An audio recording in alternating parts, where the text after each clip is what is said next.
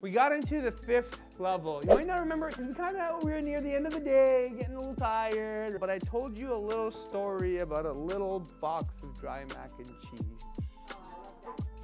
Sense of purpose.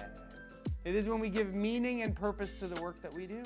People need to feel like the work they do has a sense of contribution, that you're not just a cog in the machine. And it can feel like that when you're working for government.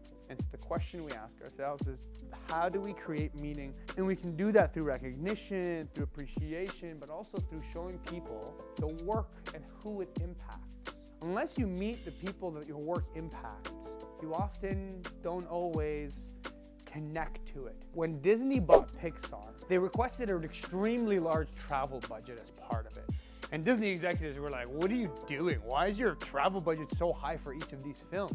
And Ed Catmull said, it's because I send every team that's working on a film down to the location in which the film is actually being